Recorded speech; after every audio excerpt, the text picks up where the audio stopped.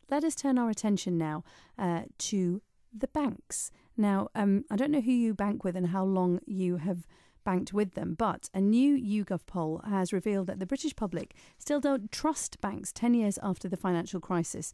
Now, the research comes after their behaviour caused the global financial crisis.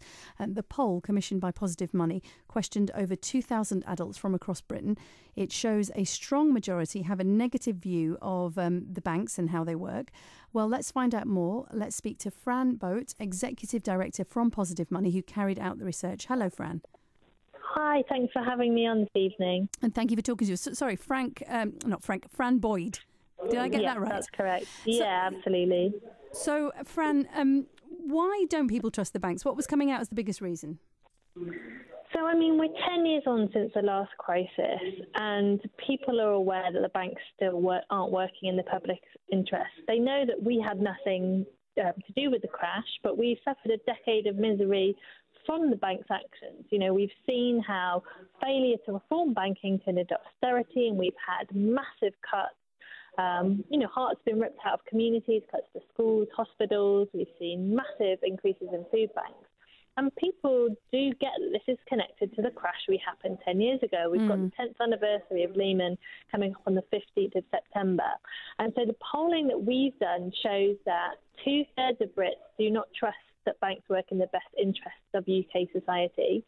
And actually only 1 in 5 actually do think they work in the best interest. We found that nearly 3/4 say that banks should have faced more severe penalties for their part in the financial crash 10 years ago. And only around 10% said that they faced the right amount of penalties. And only 1% believe they should have faced less severe penalties. So, generally people think that banks have got away with it. And 63% are worried that banks may cause another crash, which our work and research at Positive Money shows is very likely. That's interesting that many people, I think once you've lived something and lived through something and seen it, the fear of it happening again is obviously quite high. Definitely. And I think the other thing is life's got harder for most people in this country over the last 10 years. And that they can, they are still aware that was rooted in the financial crash and how, that turned into a story about austerity when really we should have been focusing on reforming the UK banking and money sector. And that hasn't been done. And people are saying, well, enough's enough. We've had, 10 years you could call a lost decade. We don't want 10 years of the same. We want to think about a banking system that actually serves the interests of the UK. Away with the results which show how concerned most people are with the fact that, their living standards have dropped, wages stagnating and declining over the last 10 years. And that all is connected to the financial crash, which, the 10-year anniversary is coming up in a few weeks. Fran, if you were sitting there in charge of one of the banks, what would you do? Because I wonder whether if you look at the marketing and the advertising that they do, it's mostly about customer service and what you can do on the high street in a branch if they've still got them open. But none of them are going to, run advertising that goes, let's put our hands up. Things were terrible and we had a part in that. So what would you advise them to do? Of course. What we're keen to do is get more of the public engaged. We've got a grassroots movement. We're going to be marching outside the Bank of England on the 15th of September, so maybe some listeners could join.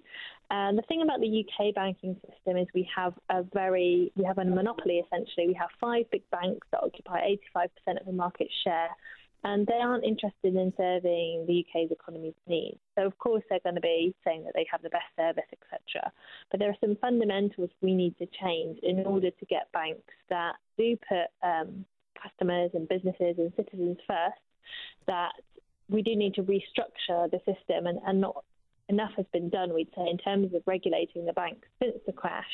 So if I was in charge of a big bank, say RBS, which is actually owned by us, by the people, we've got 70% of the market share, the government does, I'd be thinking, my business model doesn't work anymore and I want to serve the UK. So why don't I look at how I could be changing my business model to serve the productive economy of the UK rather than global financial markets?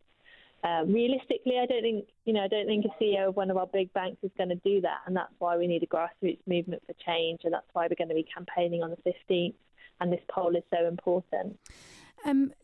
We've talked about what the banks should do, but what about us as consumers? Is there anything we can do? Because I wonder whether the one thing that came out of the financial crisis that people started to understand the banking system a bit more.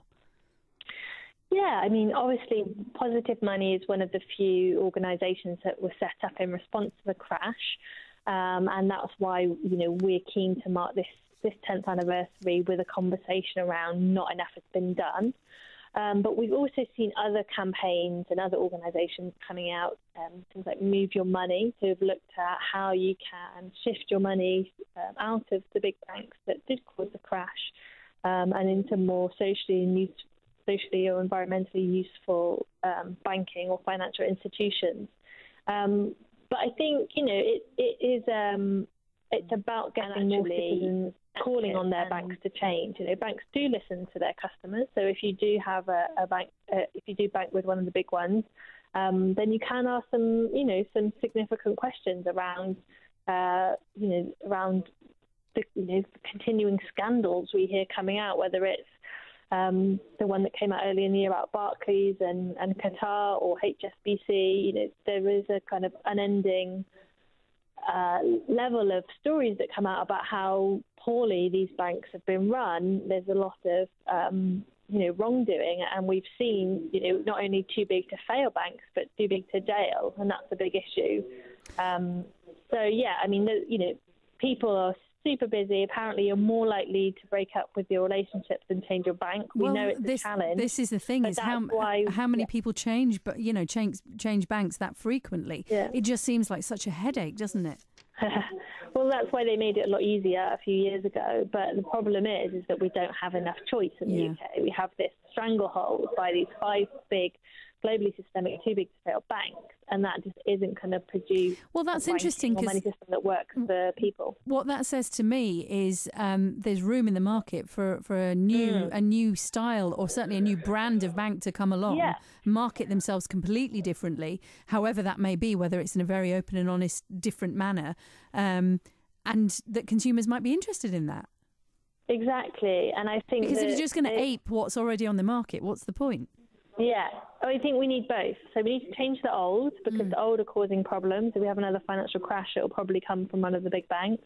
But we need to grow the new. We need new types of banks, whether it's small credit unions, regional banks, stakeholder banks, things that work for different people. Some people need a branch. That's how they do their banking. Others are happy to do it all online and with new apps. But the key is that we want to think about banking and financial services that starts with the consumer and with small businesses, and not with global financial markets and just kind of your short-term profits.